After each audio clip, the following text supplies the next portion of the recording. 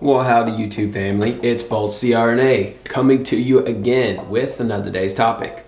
Today we're going to be talking about, do you need to take extra classes to get yourself ready for CRNA school? Should you take extra classes to boost your GPA? Should you take extra classes to show them that you're good at sciences? Should you take extra classes because the program requires you to take extra classes? Let's get into that today.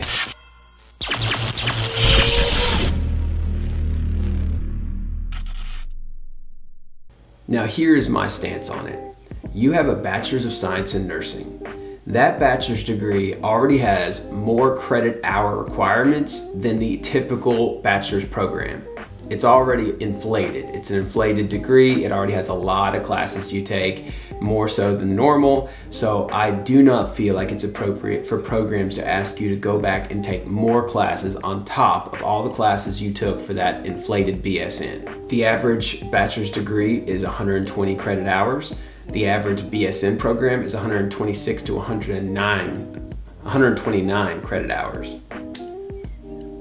So as you can see, we already take 3 or 4 extra classes on top of normal people's bachelor's degrees. Now, most BSN programs are modeled very, very similar to each other and have pretty much the same curriculum, but let me identify the science courses that are very specific that CRNA programs are going to be looking for and you should have taken to have graduated with your BSN, but some people slip through certain areas in the cracks here. So let me just identify these classes I expect with your BSN that you already took.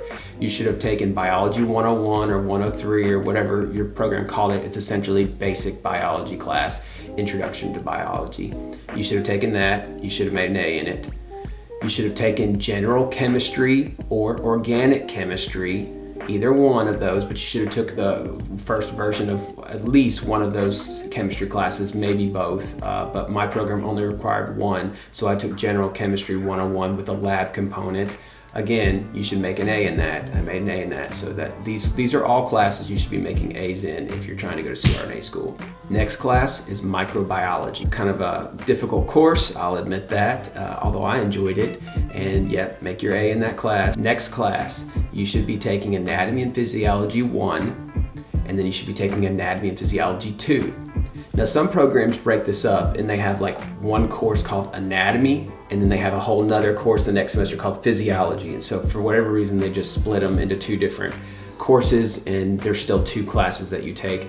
Whereas most programs I feel like do Anatomy and Physiology 1 and Anatomy and Physiology 2. You should take both of those of course and you should make an A in them.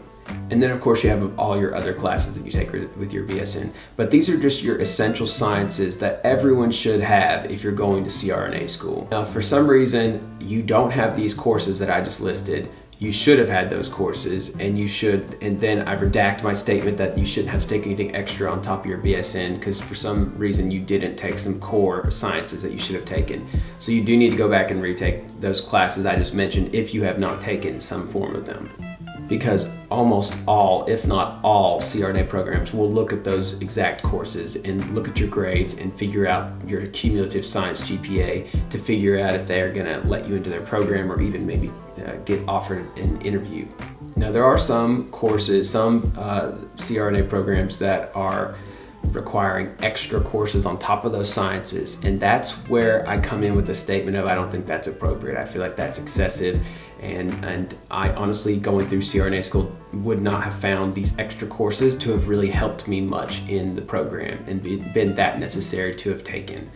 So some programs want you to have a second chemistry. So they want you to have taken Gen Chem and they want you to take an organic chemistry. Some programs want you to take an organic chemistry and an organic chemistry number 2, so like the advanced organic chemistry. Then there are other programs that want you to do that plus physics.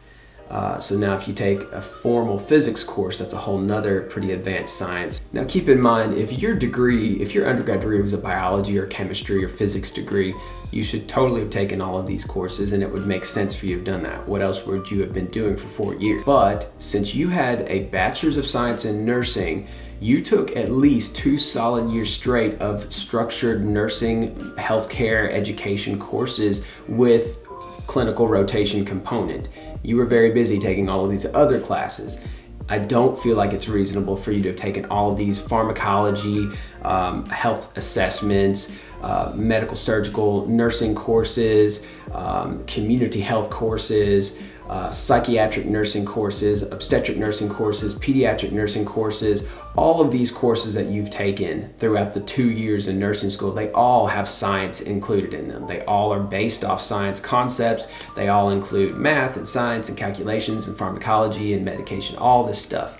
So you've taken all those courses already. To have you do all that on top of all the original sciences that you took in the first 2 years that I mentioned, and then expect you to go back after you graduate and go back to school again and take more sciences just so you can apply for their program, I think that's excessive. Now, do I feel like if you do take those courses that it's going to be harmful to you or a complete waste of your time? Of course not.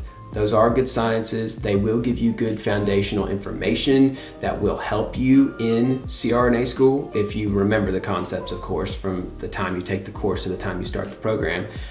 They'll help because there are quite a bit of concepts of chemistry, biochemistry, organic chemistry, their physics concepts in CRNA school. There's lots of this stuff that you're going to be thrown into, and it's going to be thrown in the mix with all your other anesthesia information, and you're going to be expected to kind of sink or swim very quickly.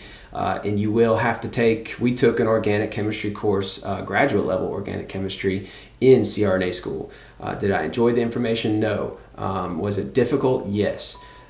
Do I feel like I could not have succeeded unless I took a whole other course in undergrad that was specific organic chemistry? No. So that's my feelings on those courses.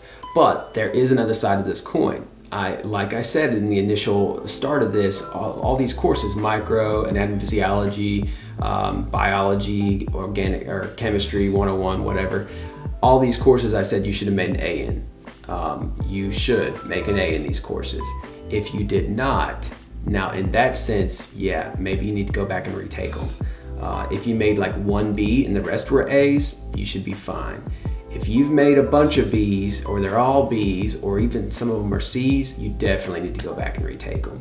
Because these are courses that your CRNA program are going to be specifically looking at to see, can this person handle hard sciences? You know, they're not going to care as much about your nursing sciences. You know, they look at that as far as your cumulative GPA. So I'm not saying don't worry about those courses at all and just bomb them. They expect you to at least be able to keep B's and A's in those nursing courses, but those are not going to be your specific foundational sciences. That's going to be mostly what CRNA school is going to be built off of. They're going to look back at your micro and A and P and these other courses to see how you do in that. So in that sense, yes, retake those courses if you made bad grades. If you made decent grades, maybe you made a bunch of B's and 1 or 2 A's, and you just really want to boost up your GPA, your overall GPA is like a 3.3 or a 3.2, and you're concerned that they're not going to have faith in your academic abilities. Here's what I recommend you doing. Take pathophysiology, but take it at graduate level. You already have a bachelor's degree, which means you have the ability to take a graduate level course. Take a graduate level pathophysiology course, make an A in it. Do not sign up for a class if you do not feel like you can make an A, because they're specifically going to be looking at that pathophys course that you took, you know, this year or whatever when you're applying, and they're going to be looking at that grade, and they're going to be seeing, can this person handle graduate level science courses, especially pathophys, because that's a popular one for most students going into CRNA school, because it gives you foundational knowledge that will help you out in CRNA school. And actually there are some CRNA programs that if you took it at an accredited school or a school that they want to take credits from, they will actually let you take that credit course from that previous school you took before you started the program and kind of put it in place of taking their version of pathophys, and you may not have to take pathophys in that program. I had 2 classmates that did that, and they had, our second semester of the program, they only had 3 classes they had to deal with instead of 4 like the rest of us had to deal with, because they didn't have to take the pathophys course in CRNA school with us because they already had taken it and made an A in it. And a side note, at least at my program, Our pathophys was from a PhD biology professor. He was notoriously difficult. Everyone, really respected him a lot because he was extremely smart, but he was very, very difficult. He also taught us our gross anatomy course, and he also taught us our anatomy and physiology 1 and 2 in grad school. So he's very, very difficult. He taught a extremely complicated cellular level pathophys that was very much over most of our heads.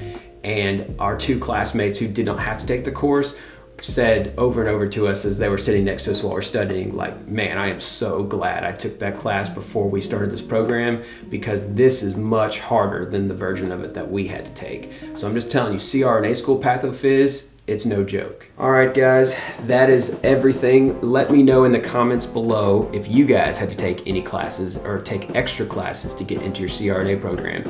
Did you guys have to go back and take a biochemistry or a physics class to get into your CRNA program of choice? Let me know in the comments below. There were a couple programs that I thought about going to, but when I saw that they had those physics 1 and 2 and all these other requirements, and I said, maybe that's not the program for me. Also, follow me over on Instagram, it's BoltCRNA over there. You can click over in the community tab on my YouTube page and join the membership. A lot of people are coming in. I'm seeing new people. I'm connecting with you guys on a closer level. I love that membership option. So head over there and do that. You get exclusive videos, live chat with me. I mentor you pretty directly one-on-one about whatever topics you're needing help with, and I try and help you achieve those goals. So the mentorship thing is awesome with the membership on this YouTube channel. Let me know if you have any questions, and that's Bolt out.